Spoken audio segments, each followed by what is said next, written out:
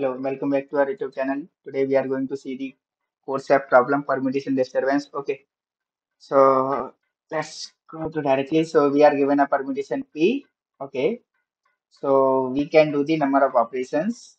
So what is the goal of his operations? His goal is to like Pi should not be equal to I, right? That is his goal, and he want to minimize the operations because he is not kind of person who is pull-ups, writing like if 1, 2, 3, and indexes are also 1, 2, 3.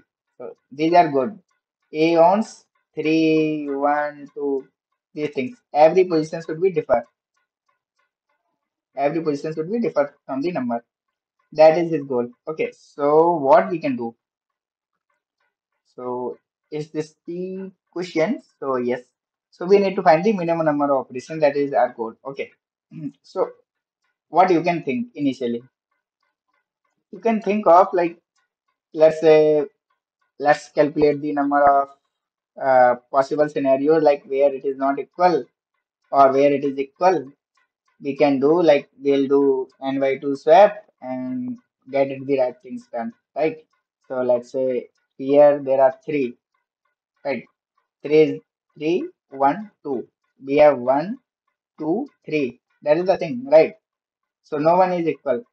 So it is good. We can have answer 0, right? But 1, 2, both are equal. We can do n by 2, that is like both are the conditions. So n by 2 swaps, that is good. One swap like 2 comma 1, yeah, good. That is a good thing, right? So let's see a example where this thing will fail. So here 3, 2, 1, 4. So we have this thing, let's say 1, will this work? 1, 2, 3, 4. It would also not fail here because there are only two things, uh, this one and this one. That's it. So two cases are matching, this one and this one. These cases are matching. So we can do n by 2, right? n by 2. That's it. And will it solve this problem? If we swap this, so it will be 4 and 1. This is solving the problem, right? But this is not the answer. Answer is 2. Why? But we can't swap these 2 and 4. Why? Because if you read this condition, he can swap any two adjacent elements, right? So we can't do that. That is the problem. So what we can do? We can swap with the next number. Like till here, things are fine. Till previous, it is fine.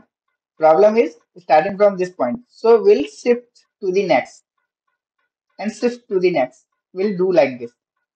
So if we do this, like this is the problem. So what we will do? Let me clean. Okay. So what we'll do in one iteration, what is happening? Like it is 3. So we have 1, 1 and 2. Now this is in one operation. In second operation, 3, 1, 4, 2. If there is no foundation of adjacent thing, then we can do directly. Otherwise, this is the thing. Adjacent. So what we need to do? We just need to follow this. Like let's see the code. We just need to take the input as usual. Okay. And just see the count. And what we will do? If bi is equal to I plus 1, why we are doing that? Because it is our code base understands zero base indexing, but we need to compare with 1. That's why we are adding 1. Okay. So we'll swap it with bi plus 1, the adjacent number, the next to it. Okay. And we'll increase the count because we need that swap. And if last number is the case, because we are not considering here, if last number is the same, then we again like we need one more swap with some number. Okay. That is the case. So hope you understood this solution. Like this video, subscribe the channel. Thank you and keep coding.